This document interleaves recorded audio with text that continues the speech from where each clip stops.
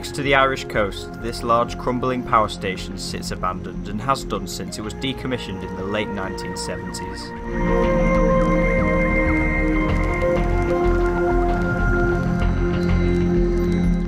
The building offers beautiful architecture that you won't see in any structures of the same use nowadays. It truly is an industrial marvel.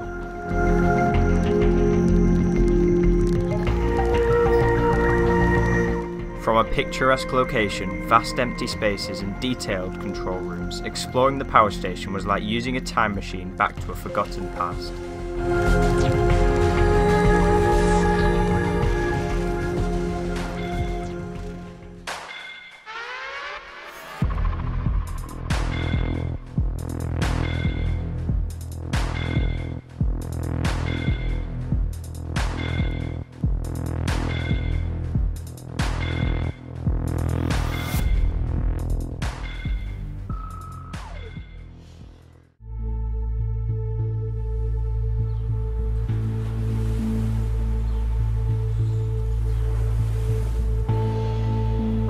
After a fairly long walk, we reached the destination for today's episode. It is a gargantuan facility that sits in an industrial estate by the sea.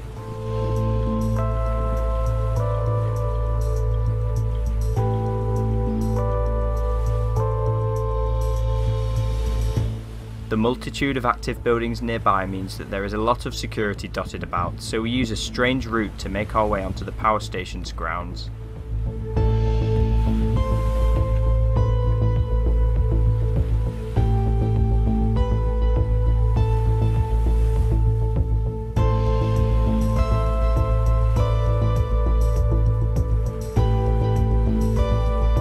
Built in the late 18th century, the property was constructed with red brick. However, to keep up with the constantly increasing demand for electricity, it was always getting added to, which is why you can see other materials on the structure like steel and concrete. Today, only one of the 12 chimneys remains, and a large portion of the site has been demolished to make way for newer buildings.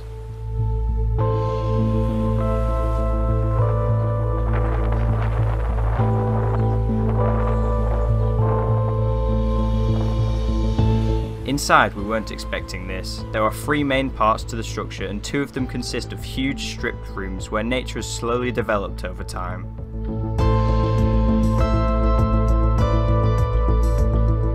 Even though it is absent of any machinery of sorts, the giant ferns and bushes that have grown make for some beautiful scenes. We assume this was the space for the boilers, which were removed at some point during the power station's 40+ years of dereliction.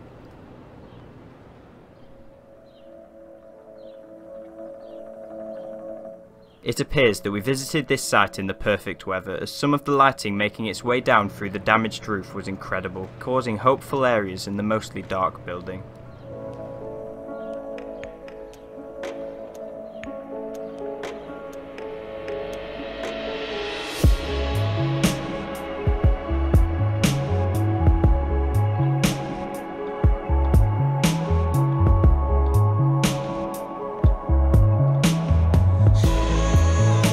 As boats moved by outside, we had no choice but to chance a sighting as we moved from room to room. Now we were no longer in the sight of security though, so this was a small concern.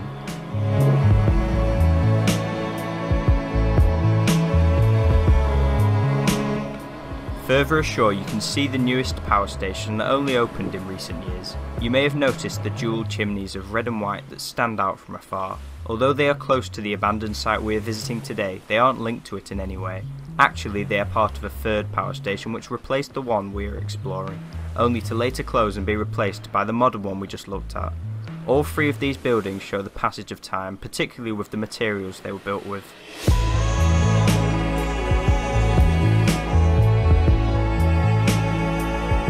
Even though it's not connected, we still look towards the second power station as the more modern structure, and its impressive chimneys are quite intimidating from low down.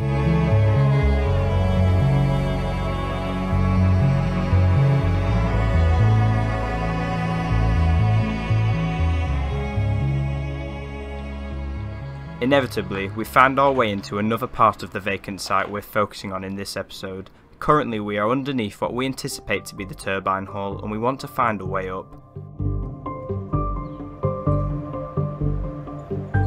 Down here it is very flooded as the water has been carried in through the upper floors. Some old signage can still be found, but quickly we are distracted by the staircase upwards we have been looking for.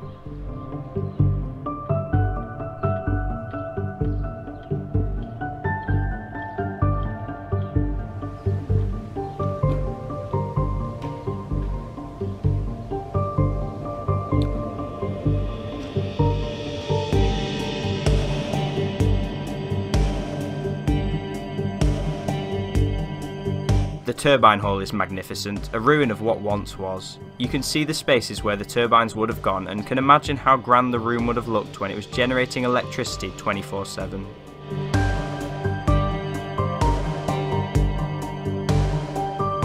We noticed the arched brickwork, the tiling and the small curved windows, which are all dated features that have been extinct in this field for decades. If we were to look in the other power stations nearby, they wouldn't have anywhere near as imposing a turbine hall as this one once did.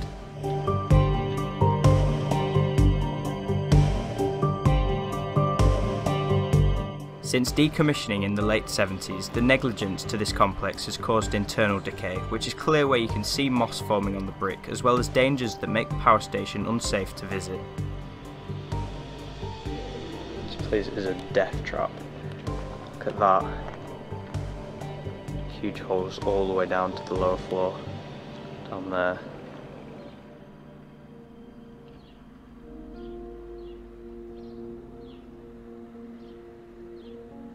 We left the stunning turbine hall on the hunt for the hidden room that would have controlled everything that went on inside the space.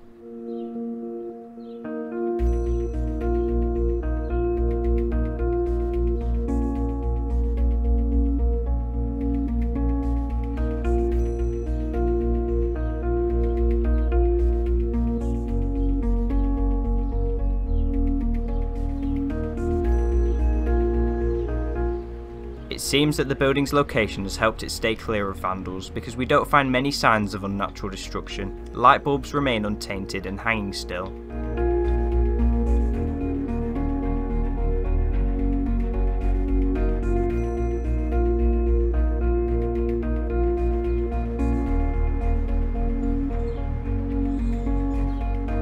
You can appreciate the decay in sites like this because when the wallpaper begins to peel, the fading brick behind it becomes apparent once more.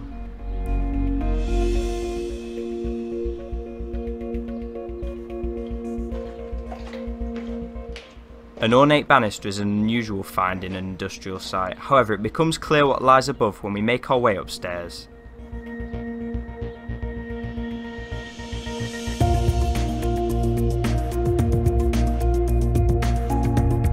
This is the central control room for the power station, and it's by far the largest one we have seen to date.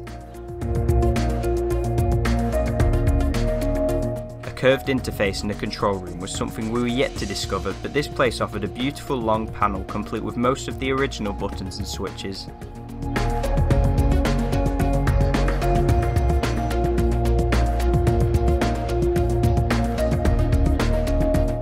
Our main issue with this room was how difficult it was to take pictures because of the rays of sunlight shining through the gaps in the control panel. We still tried nevertheless, and here are our results.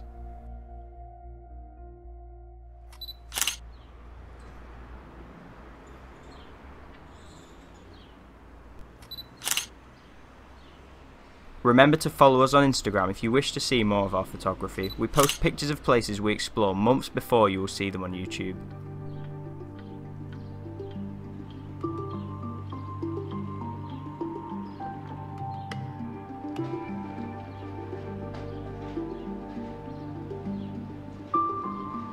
The curve of the control room is even more visible when you take a trip behind it, around the spherical corridor.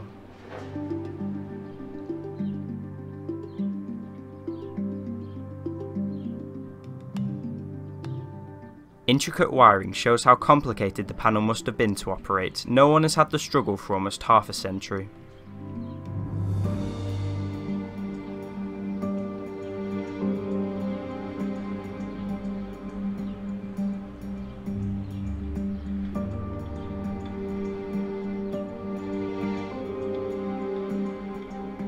Through the windows near the control room we could see the turbine hall at an elevated perspective which showed its true size.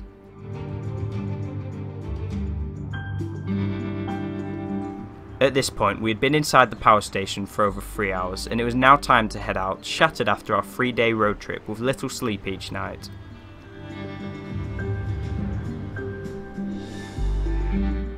As for this site, there seem to be plans to convert it into a hotel, but at the moment there are disputes as to what company will be hosting the building's renovation.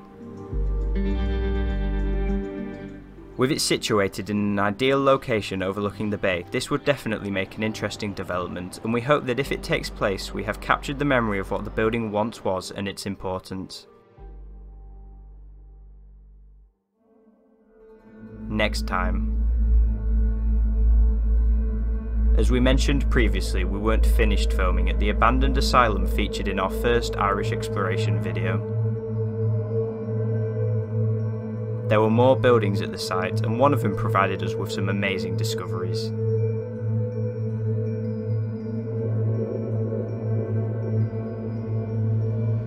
Thanks for watching our latest episode. If you enjoyed it, be sure to like the video and subscribe. Remember to turn our notifications on to never miss a video. See you next time.